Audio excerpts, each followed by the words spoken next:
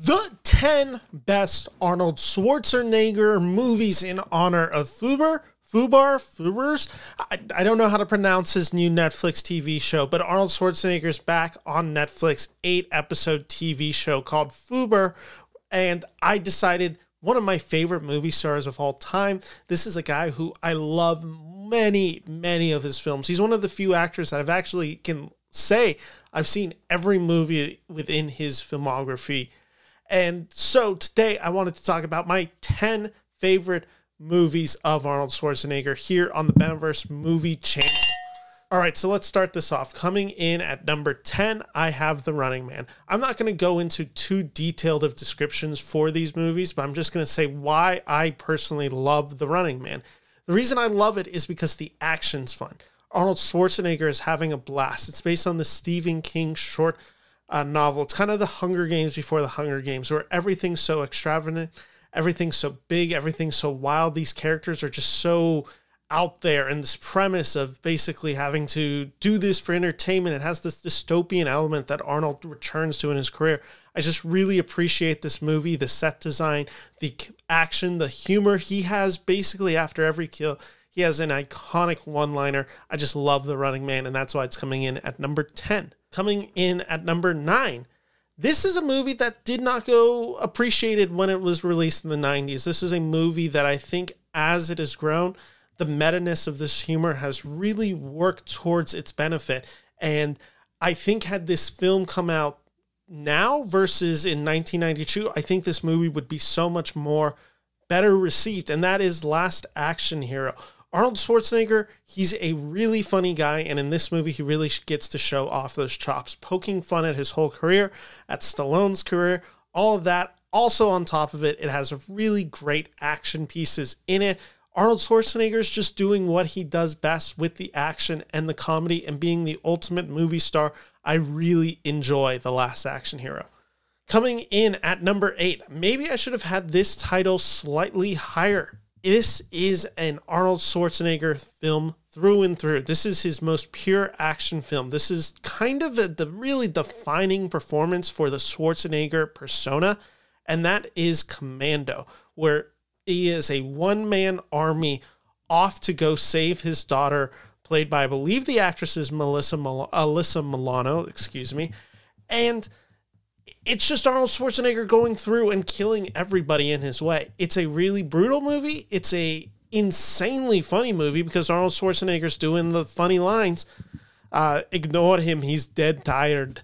All of that as he's killing people. There's so many jokes. He has like a huge bazooka at one point. It's just pure Arnold Schwarzenegger spectacle. Nobody does B-movie action and elevates the material quite like he does. He is such a charismatic guy on screen. And this movie, more than Terminator, more than Conan's, more than any of those other action movies he built, this is what the persona of Arnold Schwarzenegger is built on, is the foundation of Commando. Coming in at number 7, I just mentioned this movie. This is a movie that I don't love as much as others do, but I respect it, and it's so important to the legacy and the career of Arnold Schwarzenegger. This is one that really just gets to show off his size, his muscles, and it also shows how interesting of an actor of selection Arnold Schwarzenegger is. This is not a guy who just sticks to one theme or one genre. And this movie's Conan the Barbarian, where he plays a literal barbarian. This is very this is very fantastical.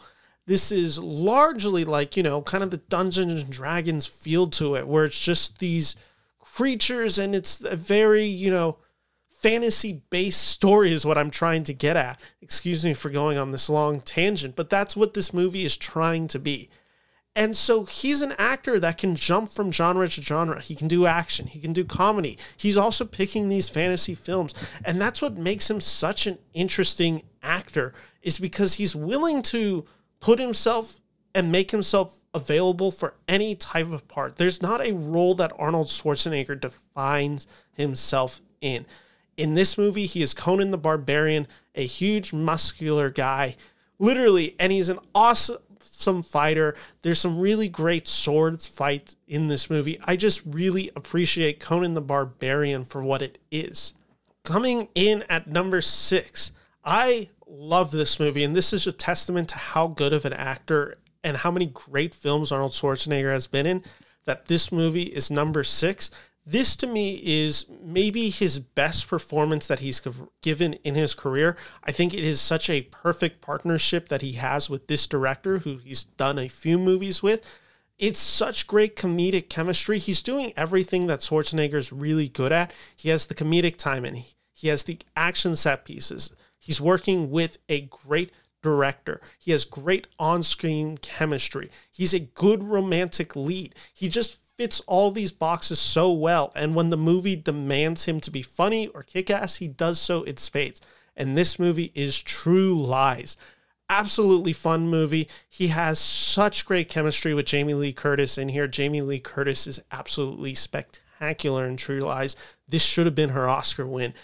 His chemistry with Tom Arnold, all of this, the action in this film is so much fun. James Cameron just knows how to deliver spectacle on a big scale, and Arnold Schwarzenegger, bigger than life, is able to deliver that toe-in-toe with Cameron. Coming in at number 5, maybe I have this one too high. I love this movie, though. This is maybe my most rewatched Arnold Schwarzenegger movie. I think his comedic timing is so good. I think he is maybe one of the 5 funniest people to ever be in movies, and just the way he is able to use his physicality for comedy, his size, the fact that he's willing to be the butt of the jokes. He's not one of these actors that demands that they win everything or have these basically mythos to them. He allows himself to be the butt of the jokes. He allows himself to get beaten up. He allows himself to struggle and to be made fun of for his appearance. And this film is that just done so perfectly. And this film is Kindergarten Cop. I absolutely adore Kindergarten Cop, largely based on Arnold Schwarzenegger's humor. He is so funny in this movie. The chemistry he has with the kids. There's so many rewatchable scenes. The scene where he punches out the father who's abusing his kid. Everything about this movie, it's not a tumor. I love, love, love Kindergarten Cop. Like I said, this is my most easily rewatchable film of his. Coming in at number 4. This was one of those challenging ones because obviously you guys knew there was going to be Terminator films represented on this list. It was the question of what order do I put them in and where, and how do I rank one above the other. So for this, I am putting the performance of Terminator 2 here. Terminator 2 Judgment Day. Now, let me quantify something. I actually prefer watching Terminator 2. I think it's a better movie overall. But what Schwarzenegger does so well in this movie is he gets to play the hero. And he gets to just be the ultimate cool guy in Judgment Day.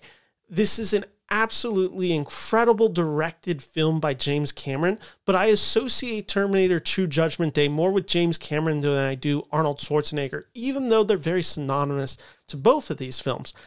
That's why it's coming in at number 4. But for the quality of Terminator 2 Judgment Day, this is his best film by far. And he gives a really good performance. There's so many heartfelt beats in there. The final moment where he puts up the thumb as he's going down into the furnace. Absolutely incredible stuff. This is, again, an example of an actor who, let's be frank, doesn't have the greatest of range, but he knows who to work with. A director like James Cameron, who makes him an interesting actor and is able to use Arnold Schwarzenegger and kind of dissect everything that makes Schwarzenegger an interesting on-screen presence. He's able to capture that and put it in Terminator 2 Judgment Day, and that's why it's coming here on this list.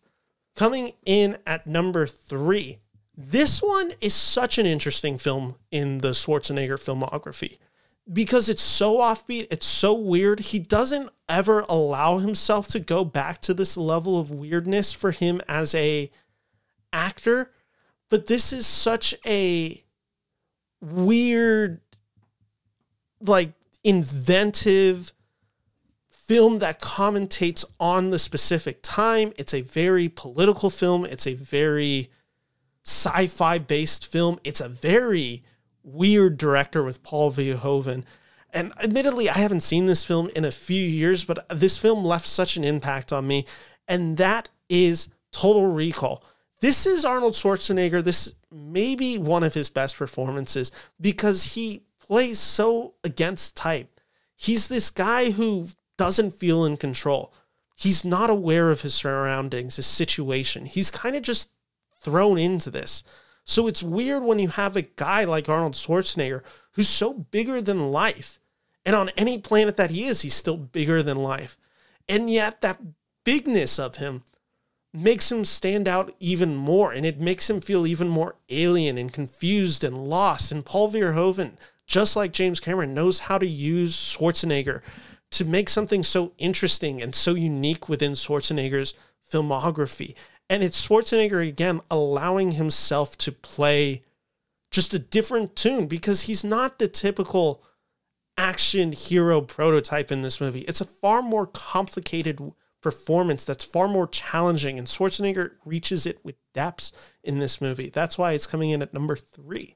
Coming in at number 2, if Commando certified his star power and the qualities that make Schwarzenegger, then this film really cements him as who he is. What we love about Schwarzenegger, what is so larger than life about him, and what's so interesting about him as an actor.